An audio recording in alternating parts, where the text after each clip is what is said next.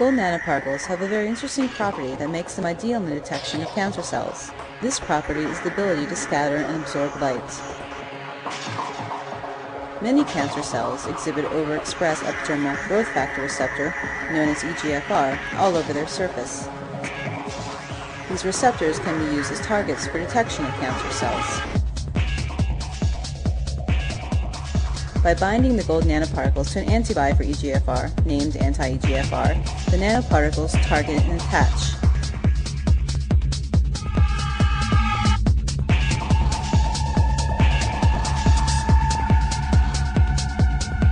Once attached, the gold nanoparticles reflect the light, making cancer cells distinguishable from healthy cells using a simple microscope and white light.